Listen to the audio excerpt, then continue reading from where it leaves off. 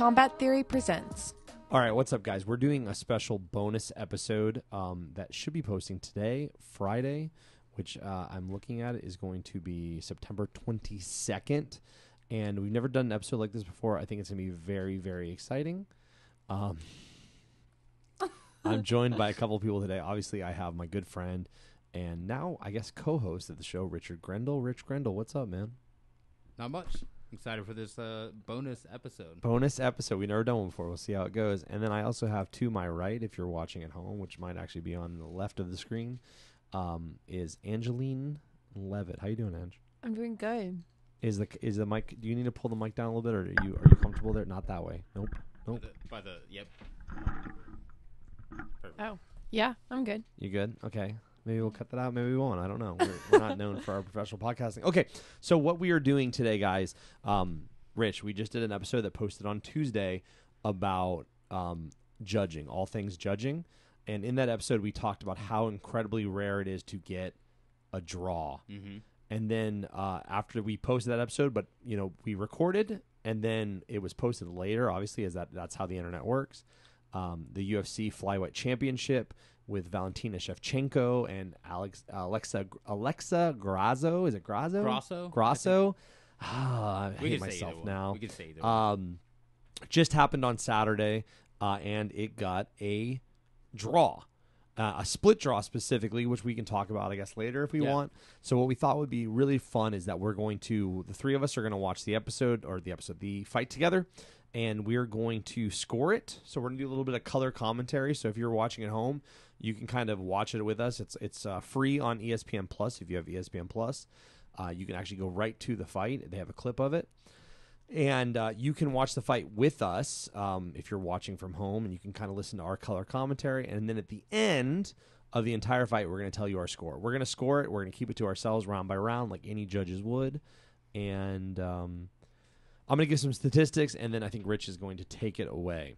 So Shevchenko has fought at least 89 times. Okay, now her record's one of those records where it's questionable because she's had, I think, about 20 or 30 MMA fights, but then she also fought kickboxing. She also fought professional boxing. She also fought MMA. She won a bunch of titles as an amateur, so as you know, that doesn't count towards your pro record. Never had a draw. Grasso, same deal. She has actually 20 MMA fights. She is a brown belt in Brazilian Jiu-Jitsu, I want to say, so she's competed in Brazilian Jiu-Jitsu. But record-wise, she doesn't have any pro kickboxing or pro boxing that I'm aware of, or at least that's listed. They originally fought March 4th, 2023, and Grasso actually was able to beat Shevchenko with what they deemed to be a face crank submission at the end of the fourth round. And I think that covers all of the stuff that I want to say. Rich. Yeah. Let's talk about... No, so we have a special guest today, Angelene. Ange, you like to go by Ange, yes? Yeah. Yeah. We have Ange. Ange, have you ever seen a fight before? No. No. Have you ever seen a fight in real life? Yeah. Where at? At Walmart. At Walmart. Okay, this episode is not sponsored by Walmart or by Diet Coke. But if they want to sponsor. Yeah, I mean, listen, Walmart, you have the best fights. Yeah. So we have Ange, who is a less than Rich earlier described her as what? Less than a casual. Less than a casual fan, as Ange has never seen a fight before. Don't take that offensively. No, it's that's a label we would use. This is a scientific experiment. If less than a casual fan can score the fight based on the criteria. So Rich is going to explain the criteria and even how to score, because we've done none of that explanation yet for Ange. Yeah, so again, if you listen to the previous episode, we spoke in depth about judging, but it was for kickboxing, Muay Thai, and MMA, and I encouraged everyone to listen to the unified rules scoring criteria, which is what we use here in the U.S. Okay. So every sanctioning body in the whole country has to go by this criteria. It's 3 pieces, okay? So, Ange, I'm explaining it to you, but listeners, if you haven't heard this, you can find it online.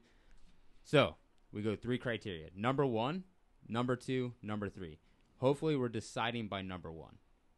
Number 2, we'll go to if we can't decide by number 1. And then number 3, we'll go to if we can't decide either one of those. We're not adding them up. We're going by the top first, then the second, then the third. Does that make sense? Mm-hmm. And if it doesn't, that's why we practice. So, So I'm going to give you the number 1, the number 2, and number 3. It's going to be a little bit of rambling, so try to stay with me. If there's words we're using you don't understand, again, that takes a long time. So number 1 is effective striking/grappling. This means we want to score what we deem the most effective striking, that's punches, kicks, knees, and elbows, or the effective grappling, which is the ability to hold a position, whether it's on the ground, on the cage, how long you hold it, and what you do in that position. Okay? So, that being said, effective striking/grappling defined is legal blows that have immediate or cumulative impact with the potential to contribute towards the end of the match, with the immediate weighing in more heavily than the cumulative impact. Successful execution of takedowns, submission attempts, reversals, and the achievement of advantageous positions that produce immediate or cumulative impact with the potential to contribute to the end of the match, with the immediate weighing more heavily than the cumulative impact. That's a lot of words, right? We're halfway through the first criteria. The second part of this first criteria, effective striking/grappling. It shall be noted that a successful takedown is not merely a changing of position, but the establishment of an attack from the use of the takedown. Top and bottom position fighters are assessed more on the impact/effective result of their actions, more so than their positions. This criterion will be the deciding factor in a high majority of decisions when scoring a round. The next two criteria must be treated as a backup and only used when effective striking/grappling is 100% equal of the round. Gotcha. So Any questions on that? Yeah. So like, does different hits are there like a point system here? So good question. So there's no like hierarchy of what is more value than the other. We're looking for what has the most impact. The way they defined impact, if you give me a moment. So this is another, again, if you guys follow the unified rules, if you go to MMAreferee.com, you can find the unified rules scoring criteria. Impact basically is, I guess I'll read the whole thing. Is that fair? Yeah, I guess. I mean, Okay. Let's not. This is hopefully the most our important viewers thing stay we're awake looking for the whole for. thing. And in this fight, I believe there's a great deal of impact. I guess we should also note that Paul has not watched this fight yet. I haven't seen the fight. I also haven't seen it. She's never watched a fight. Never, right? yeah. Angela's never watched a professional MMA fight, especially of this caliber. And then I myself did watch this fight, but watched it as a fan. I wasn't really trying to judge. Okay. I might be the most biased one here. I also had a big Why? meal before this. You did have a big meal. Yeah, I so- got punched before I got here, Oh, which nice, is not nice. common. So this isn't like us being best judging, but we're going to do our best off of learning this criteria. So, impact, okay? The number one thing we're looking for in effective striking grappling, which is the first criteria we're going for, right? Impact. A judge shall assess if a fighter impacts their opponent significantly in the round, even though they may have not dominated the action. Impact includes visible evidence such as swelling and lacerations. I got you. So like on Brawl, the little percentage at the bottom when you're hurting someone. What is Brawl? Oh, you're talking about Super Smash Brothers. Yeah. Oh, Okay. Okay. Yeah. All right. Yeah. So I'm with in, you. in a way, but Yeah. instead of a bar we look at the person's body. Their There's- face, their there'll body. be no their bar. legs. Yeah. The bar is the blood or the swelling that comes from their cuts and such. Got you. Cool. All right, so impact includes visible evidence such as swelling and lacerations. Impact shall also be assessed when a fighter's actions using striking and or grappling lead to a diminishing of their opponent's energy, confidence, abilities, and spirit. How do you measure those things? By watching.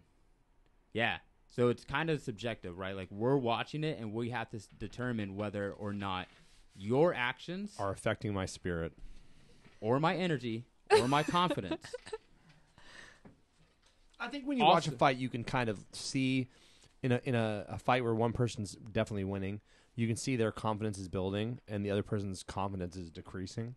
We should be able to see We'll that. see that. throughout We'll this see that. I haven't seen the fight, so I have no Yeah. idea.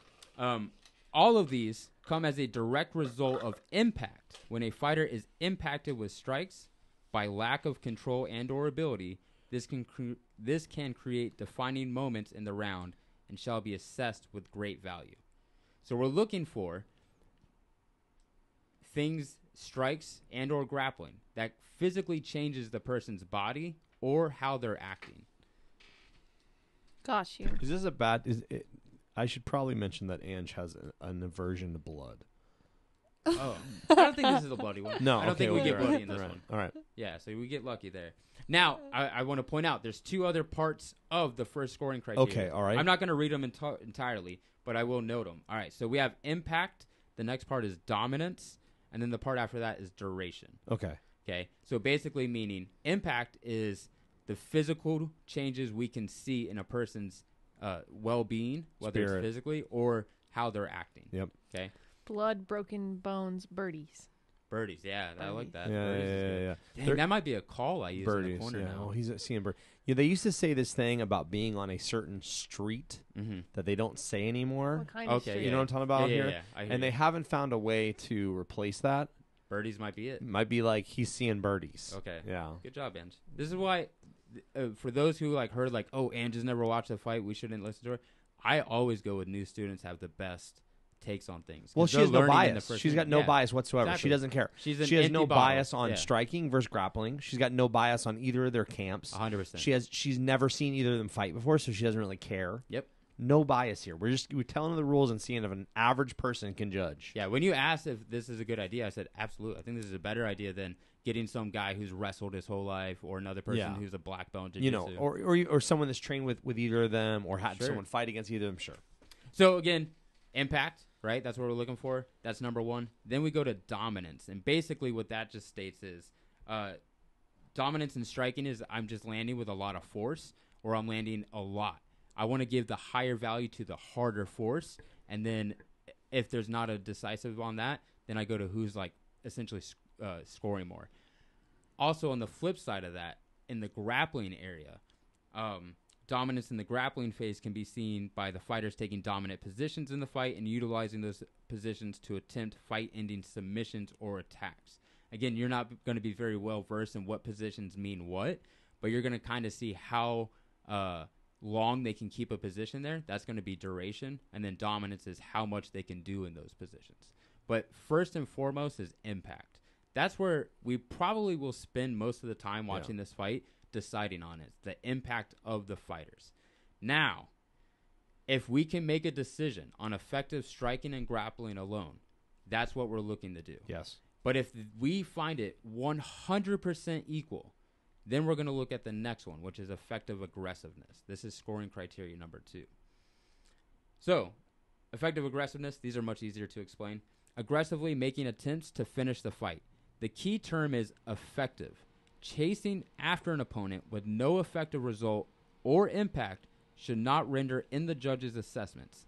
Effective aggressiveness is only to be assessed if effective striking/grappling is 100% equal for both competitors. Okay. Again, as I stated before, we are not adding these together. I'm not adding the effective aggressiveness plus the effective striking and grappling.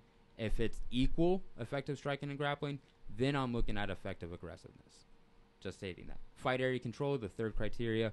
Fighting area control is assessed by determining who is dictating the pace, place, and position of the match. Fighting area control shall only be assessed if effective striking, grappling, and effective aggressiveness is 100% equal for both competitors. This will be assessed very rarely. And they state that because we should not be deciding this fight off of fight area control or octagon control. Any questions, Ange? Not really. I mean, I can see how it would be really hard to actually have a draw. Yeah. So the way a draw can come up in a bunch of different ways. The way a draw came up in this fight, and we can probably discuss that more when we give our scores, but a way a draw came up in this fight was one judge gave it to one fighter, another judge gave it to another fighter, and then one judge said draw. He thought the fight was equal based on how he scored the fight, which is the most rare draws, I think. Yeah, for sure. And as you stated, neither fighter has seen a draw in their career. Yeah.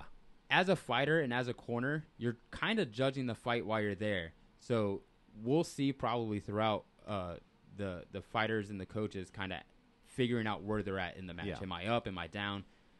So All right. So any questions? Do you have any questions? Okay. Last thing. Yes. I wrote this down for you. Yes. If you thought the round was even, you have red corner and you have blue corner. Okay. The way that you can tell is see how Grasso on the left there has got red tape on her gloves, Yeah. and Shevchenko over there in all white has blue tape on her gloves. Harder to see right now. Okay. Okay, so after the round, you're going to score it, okay? And you have 4 ways that you can score it. If you think they are exactly even, you're going to put 10 for red, 10 for blue. Make sense? Yeah. If you think that one of them was above, but not significantly above, you're going to give 10 points to one round and 9 to the other corner. Does that make sense? That would be the most common thing you're going to do is called the 10-9 round. If you think that the one person really significantly beat the other person, you would then go to what's called a 10-8 round. I put major advantage. And then if you think that they really were ahead, you'd go 10-7, which would be a massive advantage. To the point that you're survived it, the other person survived the round. Does that make sense? Do you have any questions about this? Got you. So there's 5 rounds. 5 rounds. R1, R2, How R3, long are R4, the R5. rounds? 5 minutes. this is a 25-minute fight. So we're, buckle up. We're cooking. We're cooking. Yeah. And we're going to talk whatever we want about the fight during the fight, but you can't tell us what you give a score. And then once you give your score, just flip it over so we don't see it. Now, last question. How do they decide who sponsors these things? Whoever pays the most amount of money. Yeah. And I'm going to do a countdown. So if you're watching at home, you can watch along with us. And we are going to get ready to start the fight. Everybody ready here? Yeah. Yeah. All right. So we are hitting play right now. Fight. So I'm going to count down for you. That is 456, 455, 454, 453, 451, 450. All right. We're watching round 1. So, yeah, we're, beginning of a fight, it's usually not a lot of action, but we already have 3 clean strikes on Shevchenko's side. That was clean. That was a clean cross. What do they call their, outfits? Fight kits. Fight kits. Yeah, like soccer, like a fight kit. The white one's so unfortunate. Okay, you're not a fan of Shevchenko's outfit there? Yeah, no. Rich, you're not a Shevchenko fan, right? I love Shevchenko. Why would you think I'm not a fan? Who are you? Are you? Is that the reason it's hard for you to make a clear choice? No. You just way ahead on her? I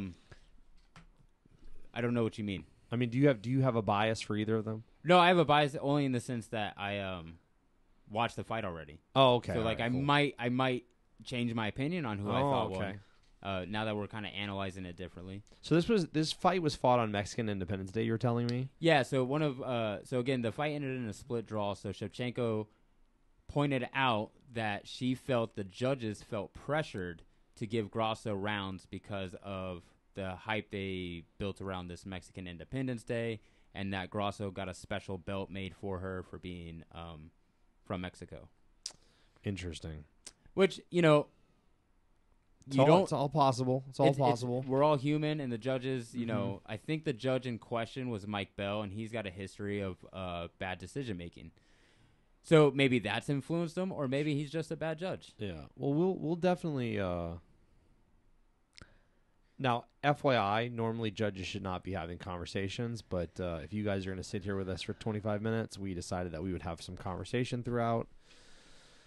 So again, the big thing we're looking for, Ange, is impact. So, the amount of strikes should not matter. It should be the amount of strikes or grappling that really wears out or damages the opponent. Now, if you guys remember, as I read the thing, we never heard the word damage. I want to point that out. But we're probably, if you're listening with the commentators, they're probably going to say damage a lot throughout this fight. That is a product of striking, but we're not looking just for striking. We're looking for impact. Ooh, that was clean. Guys, if you were following along, we are at 212, 211, 210, 209, 208, round 1.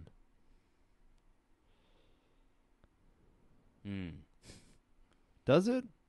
I DC just saying that Alexa's jab is doing more damage. I don't know that I see that.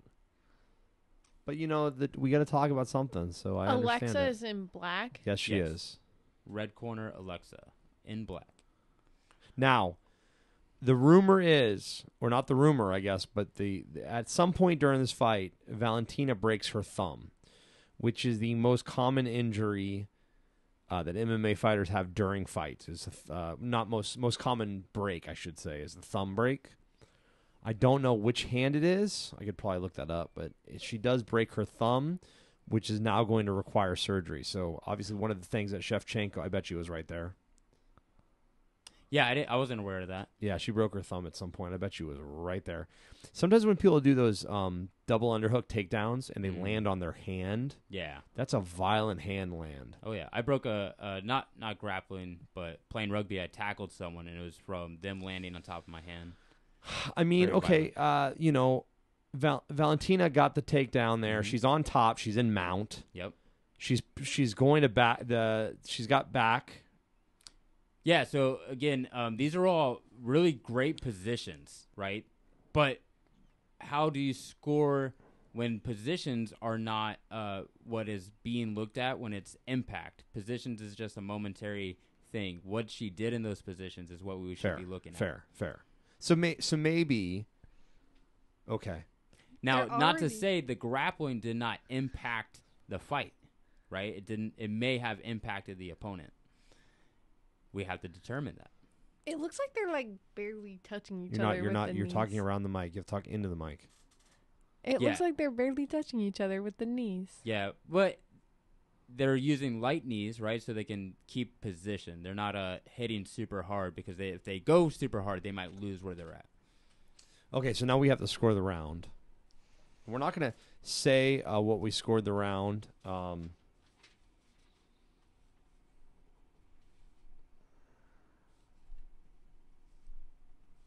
So remember, we're looking for scores of 10-9, 10-8, or 10-7. Or even 10-10. 10-10 if you thought it was a draw. If that's how you feel. So as a judge, you get 1 minute to score this. And typically what they would do is, as a pro, you're going to have one card per round. So I'm going to score round one, and then someone's going to come and collect that card from me. So I don't get more than maybe 20, 30 seconds to write down my score and circle who I thought won the round. Round by round, they're going to collect my scorecard.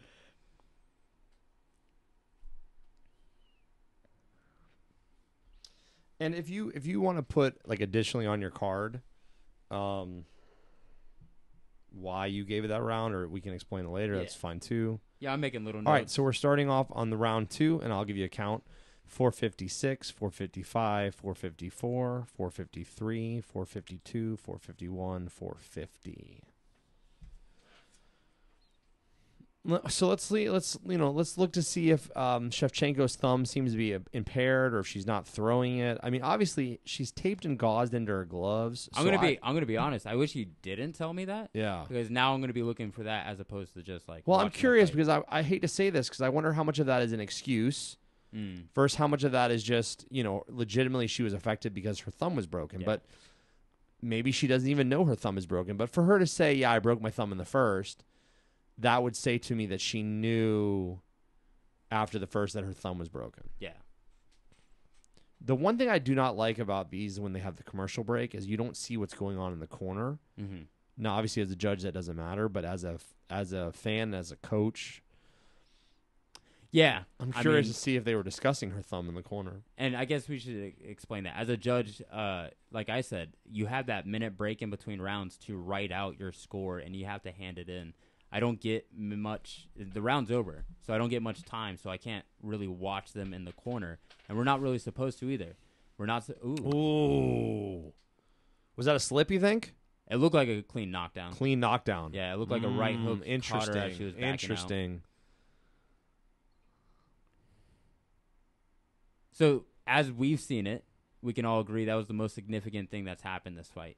This round, for sure, yeah. Well, this round, for sure. Second round. You could make an argument about whether or not the takedown in the first is all clean scoring. Yeah, this is all clean. I'm thinking right now this might not continue. Wow, she took a little beating there. Yeah, there was a solid. Yeah, 10 to 12. Yeah. Knees, elbows, and punches. That was Well timed takedown. well timed. Listen, say what you want about Shevchenko, but she has been in the game a very long time. Absolutely.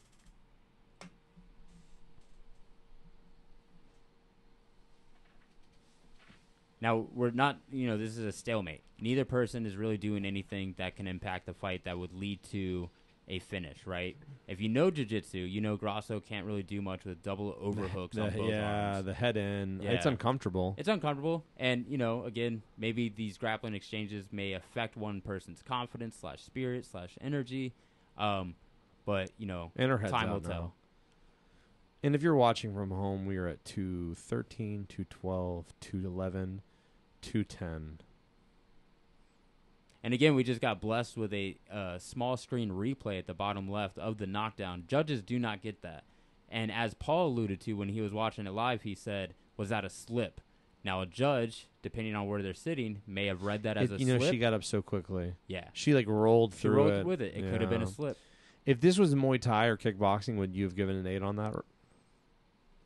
It would, if the ref called it, which I think if it was Muay Thai or kickboxing, a ref probably would have called that if he had You good would have eyes called on that it. an 8 count? He would have called that a knockdown. That's so- what I'm saying. Would you have given that an 8 count? Yeah, that's a knockdown. Yeah. Yeah. This is where MMA becomes unique Mm-hmm. in the fact that in Muay Thai or kickboxing, that would have been a mandatory 8.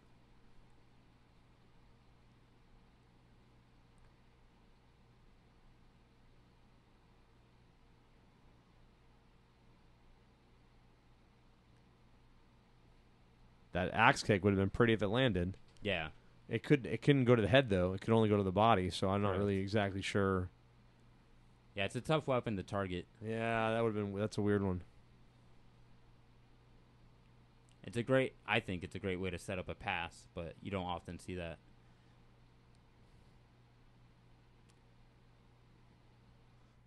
I'm surprised that Grasso or that Shevchenko didn't let Grasso stand back up. Yeah, but again, she got dropped, right? So she may have felt like she was winning the exchanges on the feet up until that knockdown. But again, if you're paying attention, even though Shevchenko's on top, even though she's finding herself to be punching every so often, she hasn't really done much to slow Grasso down. Now, to the point, I've had some people argue, if a fighter's on their back and they have opportunities to stand up, do you score that against them? Because they have the opportunity to get out of there. Why don't they get out of there? Are they impacted? Not to confuse. But that's the choices you have to make. Yeah, the first half of that versus the second half of that round was, I don't know. It's going to be an interesting one to score, guys. And I kind of want to bring up a point of the criteria, but I don't want to sway your judging. So score your score, and then I'll bring up a part of the criteria. All right, flip your sheet over there. Yeah, there we go. All right, so as we read, especially in the beginning part of the effective striking grappling, they want to favor the immediate as opposed to the cumulative. So meaning if something was close to finishing the fight, that made immediate impact leading to the end of the fight, we want to score that higher than what would be viewed as like more duration or dominance. We want that big impact is what we're looking for. And again, we get this beautiful replay. Again, though, on a judge's... I think that actually the more telling story is what occurred after that knockdown. Grasso goes into the corner and there's probably about 15 or 20 seconds in that round that Valentina is unanswered with her. She's getting beat up a little bit. Interesting. We'll see. Grasso was the underdog in this fight. Yeah, which is believable just because Shevchenko was so dominant for so long. As Ange pointed out, Shevchenko is the older fighter, 35 versus 30. Isn't Alexa also a jiu-jitsu girly? Yeah. So she has... if you were to describe her style, it's like boxing and jiu-jitsu. Yeah, that's a fair point. Because I feel like that'd be like one reason why she may have decided to stay on the ground so That's a great long. point. Yeah. Yeah. So you're saying is that she wasn't affected, but she just felt more comfortable down there and wanted to take the fight there probably. Yeah. Shevchenko is known for her striking, obviously. Wherein Grasso is, I think Grasso is probably known for being an MMA fighter, which is something that didn't really exist, a long time ago. Right, yeah. Yeah, and Shevchenko's a lifelong martial artist. I don't know what age Grasso started at, but we've known Shevchenko to be doing it since, a young child. But she went to college for ballet, I think, or some kind of Russian dance. Interesting. And then because she has a fine arts degree in dance. Interesting takedown attempt by Shevchenko. And she's holding her down. Yeah. Yeah, the stand-up exchanges on the feet, they're kind of like one and done on both sides. They were throwing one strike, the other one maybe countered or waited. And earlier in the previous 2 rounds, they were kind of putting things together a little more. So there's a submission attempt. Okay, so that is a legitimate submission attempt. And if right I'm there. on this angle as a judge, That looks I'm very definitely tight. counting that. If That I'm on looks the other side, extremely I tight. don't know 100%. So, Andrew, if you don't know, that looks like a fight-ending submission attempt. She's mounted. She has her hands looked like they are locked. She is squeezing her carotid arteries on either side of her neck very tightly. That is a mounted guillotine. Which is one of my favorite moves. I mean, this is very hard to get out of, very tight. Now, you could just stand up. It should be that easy. Sorry, Ange, that's an inside fighter joke. That is a very tight choke. Nope, and She gives up on it. Remains in a great position, though. Goes the back. Now, obviously, that doesn't... She got a body triangle. That's tight.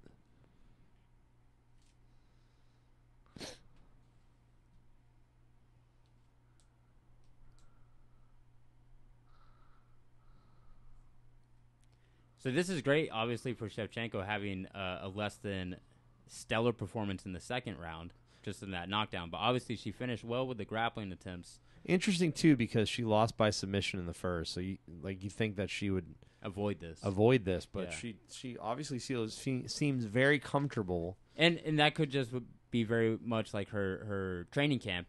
Because she lost in the grappling. They knew that she'd spend a lot of time grappling. So why not get good at it? It's not like Shevchenko historically has bad grappling. Side note, she was Valentina Shevchenko was training at Smiley Academy in Jacksonville, Florida. That's true. We've been there. And I know some of the fighters out of there traveled to Vegas to finish up her camp with her. Valentina's got a very interesting kind of training thing where she essentially travels around and she doesn't really have a home gym. Although I know that she does claim Tiger Muay Thai in Thailand as her home gym. I see her post about Tiger a lot, but I've seen her training all over Florida.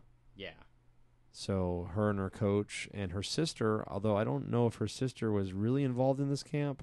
Is her sister still fighting?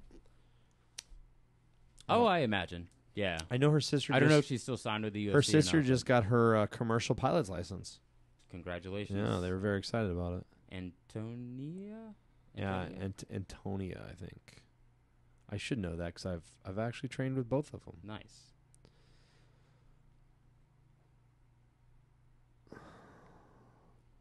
So this is a pretty wicked position. The pressure that's on Grasso is surely uncomfortable. Her ribs are probably not feeling great there. But she does do a nice way of reversing to get in top guard. I'm interested if the submission Armbar attempt to set now two submission attempts, armbar attempt right at the end. God, okay. You can see why this is a controversial fight.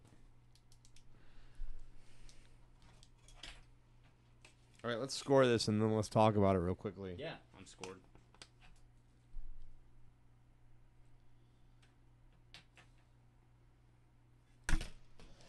All right, we're all scored. Yeah. How much, without giving it away, so in MMA, we've talked about this before, it's hard to determine what makes a 10-8 round. you could make an argument in this round that Valentina had two very impactful submission attempts. The mounted, guillotine that looked very significant. And then you have almost a locked up armbar that she's saved by the bell. Yeah. To me, that could have been a 10-8. Now, again, I want to point out, if you're a ringside judge, which we are not, we get the best view possible. Only one of those judges saw that. Potentially. Maybe two. Maybe one saw it from an angle and they thought it wasn't locked in. Same thing with the guillotine. They could probably misinterpret how tight that guillotine was. Sure. All right, we are now in the fourth round. And I'm going to count down from 448, 447, 446, 445, 444, 443, 440. So, if you are watching from home, you're watching along with us. Once we started play, we haven't stopped it. So, Noche UFC.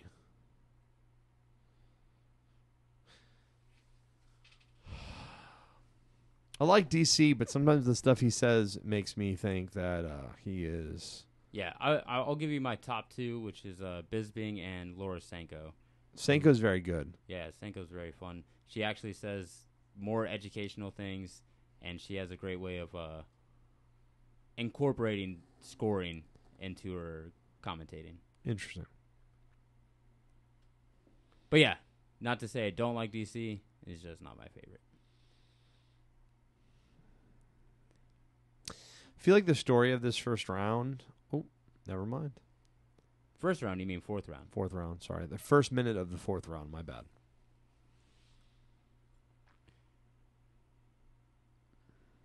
So if you guys talk about, like you were saying, this first minute, nothing's landed clean. It's 1-on-1. It's a lot to the air.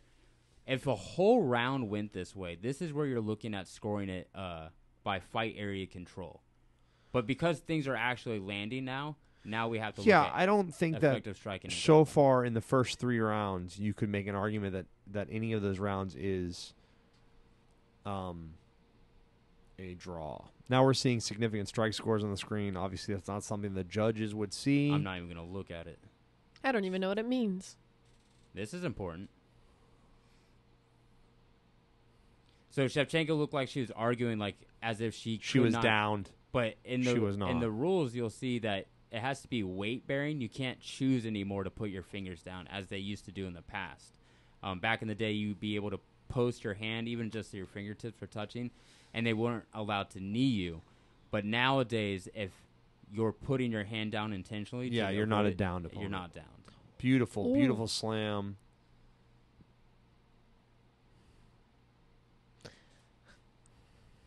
And Grasso, no. Grasso had a near submission attempt here, but I would not call that a submission attempt. Right, yeah, she just had her back, and there's a moment of her thinking of it, right? Yeah. She had the arm, but she wasn't fully set up, and they're both standing again. It is 156, 155, 154. Little slaps to the face. Means absolutely nothing, but maybe it demoralizes your opponent. Taking that spirit away. And now Grasso is bleeding from the left eye. It looked like one of those right elbows Shevchenko broke off with. Gave her a nice little cut. That would be impact. Yeah. That's a laceration, right? That's stated in the impact definition. The audience is behind Grasso, though. Yeah. Again, this event was kind of built for Grasso, right? Mexican Independence Day. Special belt. She's a Mexican champion. There was a special belt for her if she won. Big upset to get the title. But she was the underdog going in, so better is not necessarily. The bookies want Shevchenko to win. Yeah.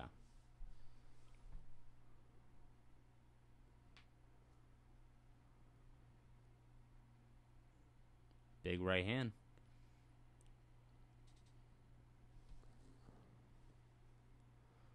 I do not see any signs after 4 rounds that Valentina is hurt.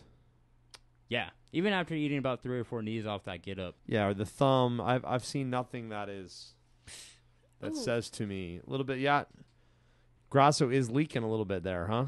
Yeah. Yeah, for sure. Ange has an aversion to blood, and she is really enjoying this, aren't you, Ange? For sure.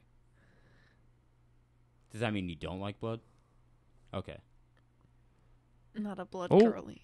Rolling to what is that? A heel hook? Okay. And she does. All right, score.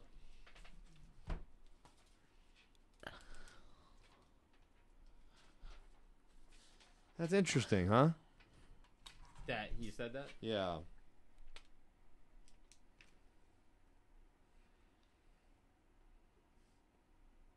Who was that?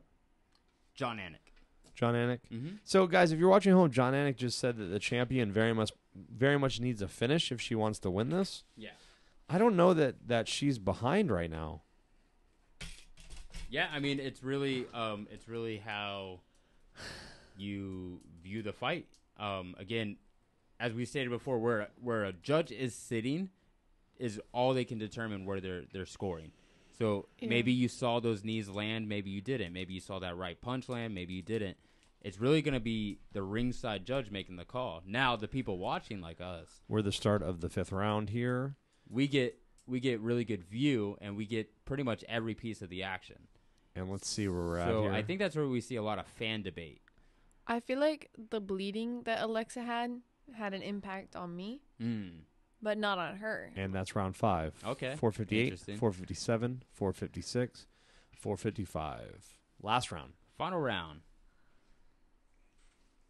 And on some people's scorecards on the Twitter thing that pops up at the bottom left on this ESPN Plus app, it looked like some guys were splitting it 2-2. Some people had it 3 one way, some had it 3 the other. So this is obviously a close fight in a lot of people's eyes.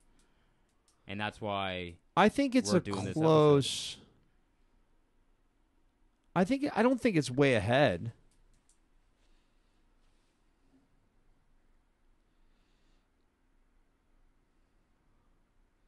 Somebody just posted that Grasso should be approaching this round like she needs a finish. But did you also read the one prior where it said Grasso's either up or Shevchenko's up? Yeah. Or 3-1 Val. So some see it 2-2 or 3-1. Very interesting, right? Yeah. And then Anik says Shevchenko probably needs to get a finish to win. So he's viewing it 3-1. Yeah, but that's the Grasso. voice of the UFC. That's the voice, right? And they have to create a narrative, right?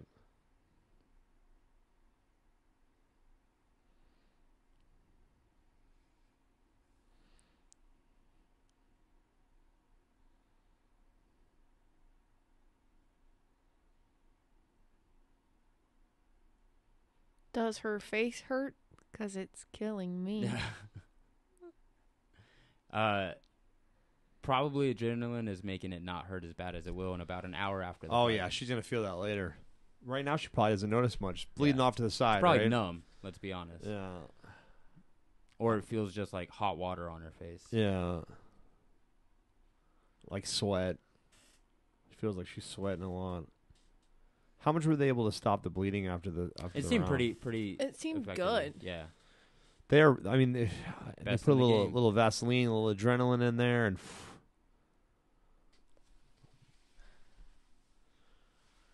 now this is a controversial round. We'll talk about a little bit after the end when we score it.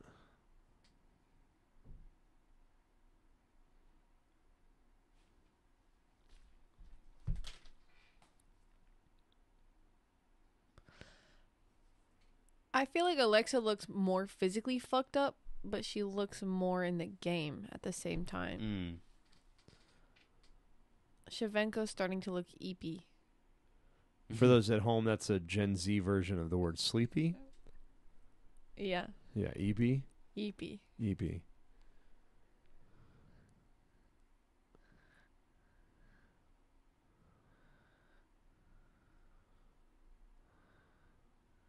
Two minutes left. 156, 155, 154, 153. But I feel like it's kind of hard to tell the energy level of Alexa, too, because she's bigger. Like, I feel like she just moves a little bit slower, but she's also bigger. Right. Is she bigger? Same weight, but you can tell, like, she's built different. I'm a terrible judge. You think she looks thicker? She So looks this is thick important. with a Oh. couple C's.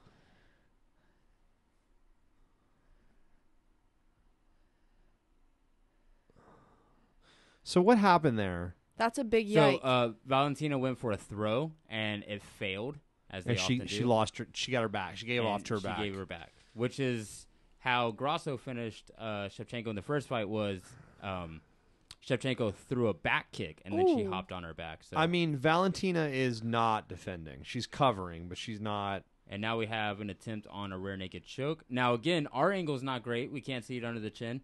A judge may be able to see it under the chin, If or there's they a may judge not. sitting there, but I don't Imagine know. a judge on the far side of the ring, the Yeah. complete opposite. And she's out of Now that. she's She's out. still got a Grasso still has a body triangle and has her back. Yeah. A little warning for the back of the head. I didn't see it land to the back, but Yeah, I didn't either. the ref's going to have the best view of that. Oof. And it does look like Shevchenko's bleeding a little bit from the nose. It is tough to tell, but yeah, it does seem. That could just be. No, it looks like she's bleeding Yeah, a little bit it's from the her blood. nose. It's And from blood. her mouth. The white was just such an unfortunate choice. And there's a hole in her pants and a very unfortunate Is that a hole? spot. I saw that too. It I don't was know a if that's a hole. hole or That was a hole. Bit of a face crank attempt. this is how she got her in the first with the face crank. And they run out of time. And they both get up very confident. Valentina very confident. Grasso does not maybe look as confident. Valentina looks very confident that she won. All right, let's score that.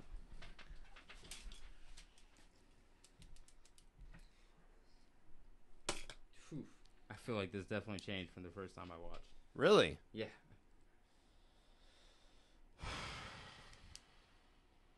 Man. Okay, so then you add up your two numbers. You add up all the numbers on one side and all the numbers on the other side. That's where you get your score. And I'm going to go to the calculator because I'm not known for my mathematics skills. It's not our job as judges to actually do the tallying. Like I said, every round, someone will come by and pick up your scorecard, and that goes to a person, an official, who is keeping track. Which for the at the pro level, right? At the pro At the level, yeah. amateur level, I definitely have used my calculator before. Yeah, it's less strict, I would say, as an amateur judge.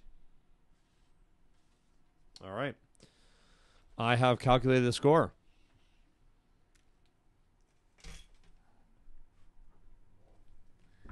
This is fun. This is a fun one. Okay, so I will. I'm first. What I'm going to say to you is I'm going to give you the official scores initially. Okay. So Sal de Amato originally scored this fight 48-47 for Valentina Shevchenko. Any idea how to pronounce that guy's name? Oh, yeah.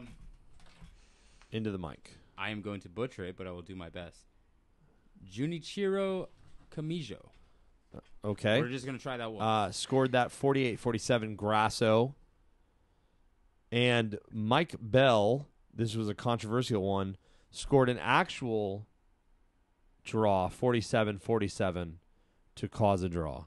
So we have a split draw there where one went one side, one went the other side, and Mike Bell scored it.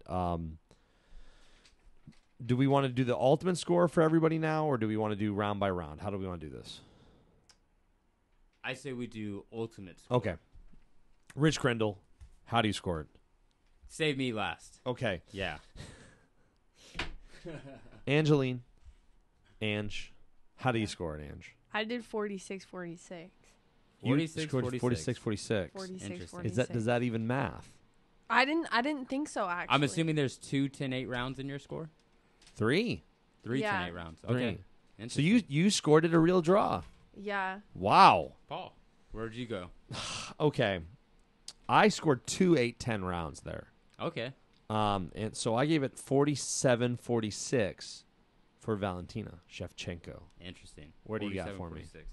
I have, and I feel like I really want to redo my mouth on this, but I have it 47-47. Wow. I have a draw as well. Wow. Yeah. So this, I want to point this out. Interesting. I want to point this out. How draws happen are close fights. That's first and foremost. You don't get a draw in a dominant fight. You get a draw from judges seeing small differences. What you see is what you score. Now, we all saw the same thing, right? Obviously, we're all at different levels of judging, and I'm not going to sit here and say my judge is the right. You're saying you're right. Like we're going off of my scorecard. No, just because I judge doesn't mean I actually judged it the best either. This is the issue with two things. This is the issue with judging, which is a lot of it is subjective. Sure. A lot of your experience plays into what you see. You have an unconscious bias and maybe a conscious bias at that point. And then, secondly, and my issue is the round by round for MMA. You've spoke said about this it. before, Yeah, yes. I spoke on it on the judging episode. The global rules scoring scores an MMA fight as a whole. There's no 10-9 must. There's no 10-8. It's who do you think won in totality. Yeah. All right. Rich, how did you score the first round? I scored the first round 10-9 Shevchenko. I did as well. Ange? I said 9-10. So 10-9, yeah. yeah, exactly what For what who? you guys said. For the the blue girl. Grasso. Blue girl had No, 10. Valentina Shevchenko. Is Oh, in blue. blue gloves. I see. Yeah. I was thinking Okay. Fight Kit, but I'm you're gonna right, just you're write right. their names. Yeah, So yeah. Alexa was red. So and we all scored Valentina the first round. Yeah. Okay. I and- thought Valentina was gonna win after the first round. Yeah. 10-9 for everybody there, right? 10-9. Okay. Yes, that's Round unanimous. 2, we go into the fight. Rich, how did you score round 2? I scored round 2, 10-9 Grasso. She has the knockdown. So she had the knockdown, and she definitely scored a little bit afterwards. But there's like a tier to knockdowns. If you get into MMA reffing, and which I have not been trained on that, but I've been talked to. Okay. There's like a tier of knockdowns, and you would consider that a level 1 knockdown, meaning she got knocked to the floor, obviously, but she was facing her opponent. She caught herself. She was able to get to her feet immediately. She rolled through. So even though it is a knockdown, how significant it was, probably the least significant knockdown you can have. I see. I'm going to agree with you. I'm going to give it 10-9 for Grasso because of the knockdown. And did you score it the same way? Yeah. Yeah. 10-9. And again, the half of the round ended with Shevchenko in positions that could have been dominant had she have scored more, but she didn't land enough. Why she gets the 10-9 for me is that after that knockdown, she has like a level 1 knockdown, right? Mm-hmm. And then Grasso proceeds to give her a bit of the beating, right? Yeah. She puts the hands on her. It's unanswered. Valentina comes out of it pretty strong, but there's a moment there where if as a referee, I might have started to look like, oh, am I going to call this? Yeah. So I'll give you that. I almost went to 10-8. Right. You know, if Valentina doesn't come out so strong for the second part of that round, for me, she's headed towards this 10-8 round. Yeah. I mean, she recovered really well. Recovery's and, good. And she showed that she was not trying to give up the fight. She was then trying to take that round. Our less than casual. I Ange. gave it a 10-8. You gave it a 10-8. My soul left the chat. Your soul left the chat. Okay. Why? I don't know. It was just like I felt more anxiety for Valentina. Like the first round, I was like Valentina is winning a little bit. Like I could see that. The second round, I was like, I don't know if homie's gonna make it through at some point. All right. Yeah, that's fair. We go into the third round, and as you guys remember, that seems to be, for me at least, a very dominant round for Valentina. She gets 2 submission attempts, so the very tight mounted guillotine attempt. She has what looks like an armbar attempt right at the end. She spends a vast majority of the round on top. How did you score that, Rich? I scored that 10-8 for Shevchenko. I did also score that a 10-8 for Yeah. Shevchenko. I thought she was very ahead there. I also scored the same. Did you? I Okay, did. very cool. Very cool. Okay, cool. So very interesting, though, that we scored that, and all the judges that were actually, the judges that mattered, they scored 10-9. Now, Yeah. this is where I think a big issue lies with viewpoint. judging ringside is it's hard to see. Can't see. So again, if you're on the far end of that guillotine attempt, you don't know how tight that is. You're just looking at butts essentially. For the record, with the exception of one judge in one round, every judge scored this fight 10-9, one way or the other, except for one judge, one round. So we can talk about that a little bit at the end because there's some controversy there. I think it'd be probably helpful afterwards, once we finish up talking our scores, discussing what a 10-8 in MMA based on the unified rules says. Yeah, absolutely. Round 4, we see Valentina come out and after really a dominating round. How did you score that round for round 4? Round 4, I gave it 10-9 Grasso. Okay. And that was in my opinion probably the closest round. All right. I had Shevchenko scoring on the feet. She had some great opportunities. I think Grasso probably just edged her out a little more. Okay. Close round. Fair. Ange, round 4? I had 9-10 for 10-9. Valentina. Yeah, sure. 10-9 to who? Valentina. You gave Valentina that round. Interesting. Yeah. Okay. I actually also gave Valentina that round 10-9. Yeah. That was a close super round. Close round, yeah. That was a close round. Did she cause the blood in that round? Yeah, that was the round. Yeah. She caught her So with I the elbow. think that elbow for me, there was a bit of bleeding there. That's impact. Yeah. Okay. I know that injuries around the eyes can be a big problem if that continues to build. Right. It's to the side of the eye, so it's not threatening the eye. But for me, that was a 10-9, and I think probably that elbow and the bleeding for me was like the highlight of that round for me as a judge. So for me, obviously that was probably the biggest score for Shevchenko in that round. Sure. But what really scored for me were those knees that the Grasso head to was the knees of the landing. head. Yeah. She put on a lot more aggressiveness to be effective. Right. Now we're not going to effective aggressiveness unless we think it's even. Yeah. Right. And I do think it was pretty even. So I kind of leaned on the effective aggressiveness because she had more moments going for it as opposed to Shevchenko scored that elbow, and that was pretty much how I felt she only scored significantly. Fair. So going into the 5th round, I have Valentina ahead, obviously. Ange has Valentina 30. What is 10, 9, and 8? 10, 9, and 8. 20. You have 28 for Valentina, and then what is this? That's a 10. No, what is that? Oh. That is a 17-27. This is 28-27. So you have, okay. Not that matters much. I was going to say, isn't this 5 rounds? How are we getting 28 out of here? No, I'm saying, like, I was just trying to figure out where we're at. No, I definitely had Valentina winning for like the first couple rounds. Okay. Overall. And then, so we go into the 5th. Mm-hmm. The judges, or I should say DC, or the commentators maybe are making a case that Valentina is behind. Yeah. I don't know that you can make that case on paper. Going into that 5th round, it's 1-1 on my scorecard. For sure. But we have Shevchenko with a 10-8 round. Okay. Right. All right. And then we go into the 5th.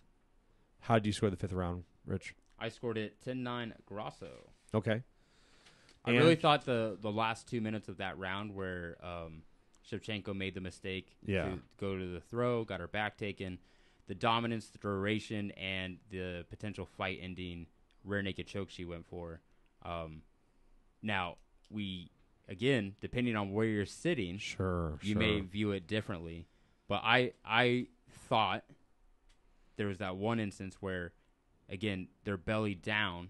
Grasso's arm looked as if it could have been under the neck. But it's hard to say. Now, the face crank at the end of the round, not necessarily as tight as it could be. It wasn't like fight-ending looking. But it's the attempt, right? The attempt to finish, and we want to favor the immediate over the acute move. I thought up until that last 2 minutes, it was Shevchenko's round, but she didn't do anything significant to immediately look to finish the fight. So I gave that round a 10-8. and I gave it around a 10-8 to Grasso, which, by the way, is all where all the controversy is, because Mike Bell also gave it around a 10-8 to Grasso. So I guess we can talk more about that. Are you saying that you feel like Valentina did enough in the beginning of the round to make it a 10-9? Correct, yeah. Okay. Yeah. So your argument is that Valentina was up 10-9 and that Grasso basically took a 2-point change, swinging it from a 10-9 her side. Had the next 2 minutes played out the same as the first 3, that's a 10-9 for Shevchenko. Okay, I get what you're saying. That last 2 minutes, she gets her back taken, potential rear naked choke, multiple punches scored, which probably were more significant as we saw the bloody nose, the bloody mouth. I think that's why, because of the impact of that, I think I gave it a 10-8. Yeah. But again, I had Shevchenko up. She was scoring, but it's nothing to go to the finish. I don't know if I'd say she was up to be in the round. I think it was very even. But, Ange, where did you score that round? 10-8 for Alexa winning. Okay. All right. So we're with 10-8s there. All right. So, Rich, what is the criteria for a 10-8 round? Give me 1 second. Yeah, I'm with you. I really feel like if there was one more round, I know that's not how the sport works, I think Alexa would have won the whole fight. Okay. So, but really, I think what you're making a case for is that, we've talked about this before on the podcast, is that the UFC is round by round, wherein other organization called One Championship, you're judging the totality of the fight. You're not judging round by round. So you could make an argument and say, well, as this fight, as the further it goes, the more likely Grasso is to win, right? I mean, you could make that argument for sure. I don't know that she did enough early on. It's definitely not a clear. Yeah. I mean, we drew here differently, right? Yeah. The upset, I don't think, is the fact that anyone was robbed. I think the upset is more so how the scoring played out and how people have differing opinions. And this is why round-by-round scoring... That's why judging is also complicated. Difficult. And as we saw in those little Twitter boxes, as if those people's matters more than ours, or maybe they do, maybe they don't, but we saw guys who are literally saying it's 2-2 or it's 3-1. So they're not sure. Yeah. They get the same view we are. They're essentially judging just like we did. They're probably talking with their buddies. They're scoring it as they see it. They think their opinion matters the most because they're UFC fighters. So they're going to get their scores posted. And again, we saw a lot of conflicting scores on those experts. I am very shocked that we scored it a draw here. Like, I really very much would have thought... If you were to ask me before we did this, who did you score it when you watched it live? I thought Shevchenko won. Really? 3-2. Yeah. Really? That's why I said I might be going into this a little biased. And you went from that to a draw. I went from Shevchenko being up 3-2. When I watched it, I didn't give anyone a 10-8 round when I watched it live. Yeah. I actually watched it with my girlfriend Kina, and she's like, would you give that a 10-8? And I was like, probably not. But rewatching it, judging it, I felt like the submission attempts Shevchenko had in round 3, that's a 10-8. Again, am I right? Am I wrong? I don't know. Do you think that it is... Do you... kind of off subject, but still on the subject. Obviously Grasso is the champion. Mm-hmm. Valentina is the defender, right? Or is the challenger. That's the word I was looking for. Grasso keeps the belt. She retains the belt because she did not lose, right? She drew. Do you think that is fair? Yeah. There's no winner. There's no winner. Right. But she is considered still the champion. She's still the champ. I think that you can make an argument that after a draw fight, there needs to be a tournament to determine a vacancy in a tournament. Yeah, I could see that, maybe. But again, that's where organizations kind of make their rules, right? So that has nothing to necessarily do with like what a commission would choose to do. Do you feel like after 5 rounds, and not commission based, not whatever, that if you had a draw after 5 rounds, they should have fought one more?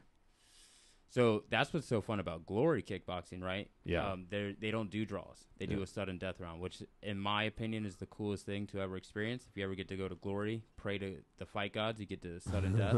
Because it is dope when they're like, we're going to a sudden death. It's like very real. All fights end in death. We just stop it before that. I think yes. And also, again, I'm not a big fan of our scoring criteria for unified rules. I think, as I'm about to read the 10-8, I think you guys are going to probably agree with me that as they express what they feel a 10-8 round is, could be complicated, could be a little biased again and subjective to the person who's interpreting it. All right. Do you have that? Yeah. Okay, let's go for that. What is the criteria for a 10-8 round, Rich? Buckle up, guys. It is much longer than Impact. A lot of reading. So, again, 10-9 round, to sum that up quickly, is someone has an advantage, but it's not so far to where you felt the fight was on its way of ending. Sure. Okay. So, 10-8 means a 10-8 round in MMA is where one fighter wins the round by a large margin. A 10-8 round in MMA is not the most common score a judge will render, but it is absolutely essential to the evolution of the sport and the fairness to the fighters that judges understand and effectively utilize the score of a 10-8. A score of 10-8 does not require a fighter to dominate their opponent for 5 minutes of a round. The score of 10-8 is utilized by the judge when the judge sees verifiable actions on the part of either fighter. Judges shall always give a score of 10-8 when the judge has established that one fighter has dominated the action of the round, had duration of the domination, and also impacted their opponent with either effective strikes or effective grappling maneuvers that have diminished the abilities of their opponent. I'm not halfway yet.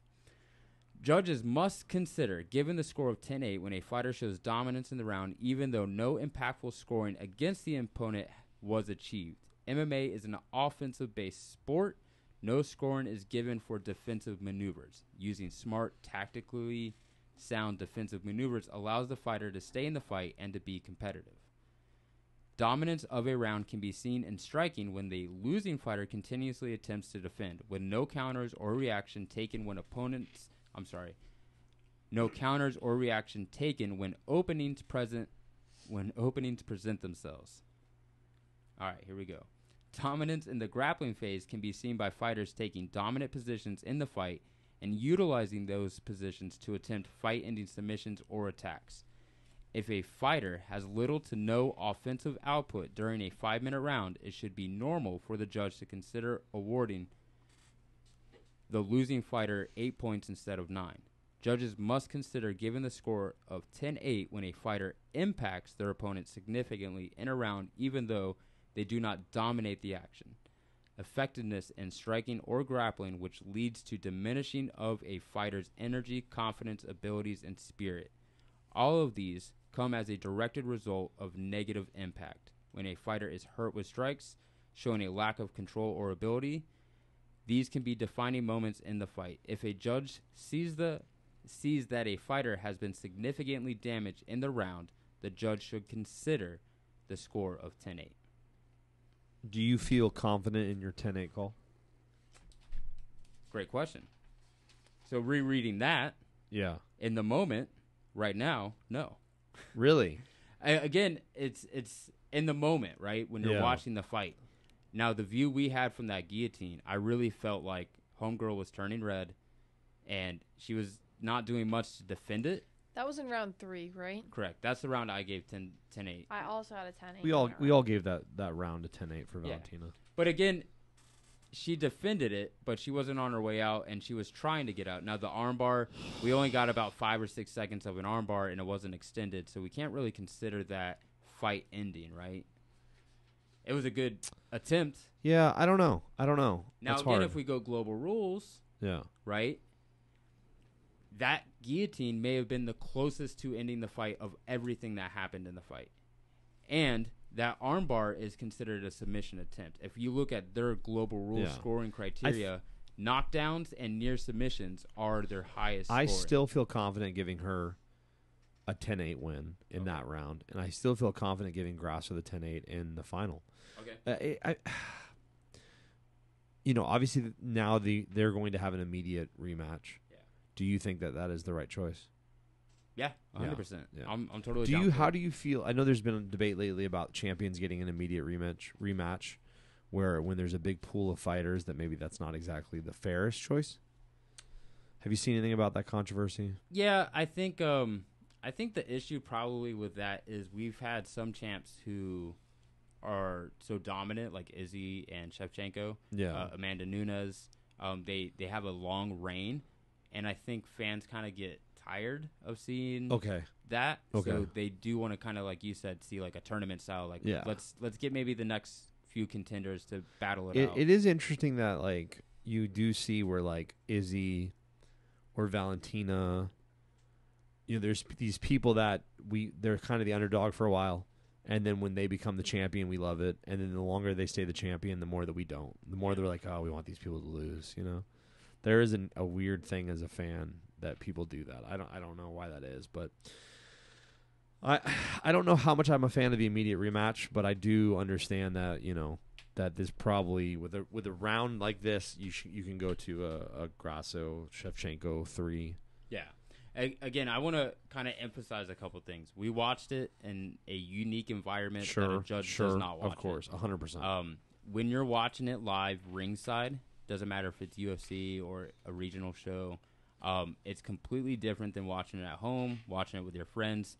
I'm sure everyone listening probably has a unique score of their own. Sure. One that I wanted to point out was the Verdict. If you guys don't know what Verdict is, it's an app you can download. You can follow their Instagram, learn more about that. But essentially what it does is they keep a global scoring. Sure. So everyone who has the app in live time can judge, and they can put their 10-9 or their 10-8. So I just wanted to kind of go off of the scoring for the Verdict. So round 1 went to Shevchenko. Round 2, Grasso. Round 3 was Shevchenko, 10-9. This is the majority. This is like all the people that do this, right? Correct, yeah. And I don't know exactly how many people voted on this. More than 100, probably. It's probably in the thousands. Yeah. It's a pretty popular app. So round 3, I scored at 10-8. You scored at 10-8. I also 10-8. They scored at 10-9. So Yeah. a majority of people are not seeing it as a 10-9, but they saw it as a clear 10. Or sorry, they don't see it as a 10-8, but they saw it as a clear 10-9. No one gave that round to Grasso. Round 4 also went to Shevchenko, and then round 5 went to Grasso. But again, that was a 10-9 round, as opposed to a 10-8 round. It's interesting that, and by the way, when you look at their final scoring on Verdict, it separates, right? It's 47.37 for Grasso, 47.67 for Shevchenko. wow. So even with thousands of people debating, we have a .30 point difference on the scoring. So though they ultimately have a winner, which was Shevchenko, it is by the thinnest of margins that they've ever had. It's interesting that Valentina Shevchenko and on both Sal D'Amato's and Mike Bell's scorecard, Valentina's winning on both of those cards until the last round, till the 5th round. And I've had judges tell me, and it doesn't state it in the scoring criteria, but I've had judges tell me they consider the last round the most important round, and they want to, if they want, they can consider things that happen probably more detrimental in their scoring, which I don't agree with, because again, we're supposed to score round by round, treat each round like a separate fight. But again, in global rules, I do think they state that. It's also unfair to say, like, if I wonder how much, if you're judging a 5-round fight and that you gave, like, look, Mike Bell's looking at this fight, right? Mm-hmm. And he knows going into the 5th round that it is 39 to 37. He knows it's 39 to 37 Valentina. If he's keeping track, yeah. I mean, in his head, he probably has a general idea that he has Valentina ahead. Right. So I mean, I don't know. You know what I mean? There's been a lot of controversy about him doing the 10-8. Obviously, Ange and I both gave it a 10-8. You gave that round a 10-9. What did Verdict do on that round? 10-9. I believe it was 10-9. I'll double check 10-9. right now. But yeah, the Verdict score is, take it as what you want, but I like going to it because it shows a large number of people scoring. A lot of controversy comes from judges, so it's nice to see what thousands of people's scores add up looks like. And again, we're looking at this as a very close fight. Yeah. Super close. Everyone saw it close. All right. I think they scored it a 10-9 majority of people. Yeah. Final thoughts. Ange, you got anything for me? Baby's first fight. Yeah, baby's first fight. You did it. That was pretty nice. Yeah. I think again, you scored it a draw. I scored it a draw. You might be better than some judges we've met. You have no fight experience. I have 20 years. So What does that What tell does you that about say? scoring What does that say about fights? judging fights? You actually made this argument once when we were talking about point Muay Thai, is that you almost would prefer that your judges be exclusively, because you're the promoter. If you guys don't know about point Muay Thai, but you are the Florida IKF representative, and you put on a lot of point Muay Thai events.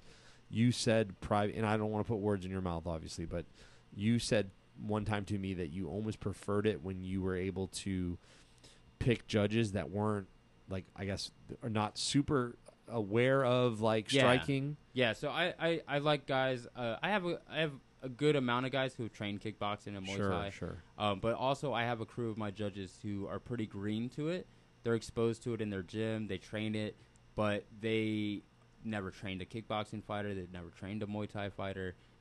Their glass is pretty empty when it comes to Muay Thai. So you feel like you can... So I'm the one teaching them how to score, and point Muay Thai is scored on number of strikes, number of clean strikes. So all I have to teach them is what clean strikes look like, and that's it. Yeah. They don't have the bias of full contact fights, which is, focusing on knockdowns, focusing on damage, focusing on effective aggressiveness. Then the number of strikes, which we talked about, but they're only focused on number of strikes. So do you think that today we made a case for why AI should judge all fights? Oh, yeah. 100%, right? So, again, they only use AI in PFL, and it's non-official. It's just like for the entertainment. But if you watch PFL fights, I think as a fan, the AI gets it right every time. I think AI is going to put us out of business, is what you're saying. I'm okay with some businesses being taken over by AI. Fair. All right. Well, hey, guys, thank you so much for listening. I hope that you found this informative. I hope that you watched along. Guys, if you found that to be awesome, if you scored it yourself, go ahead and put your score in the comments, and we can argue it in the comments. As I'll always, give you free reign to make fun of my score. Same. I will probably argue, so be ready for that. I love talking, obviously. Yeah. So Also, if you've ever judged a fight at a Walmart parking lot, you can go ahead and give us the details in the comments as well.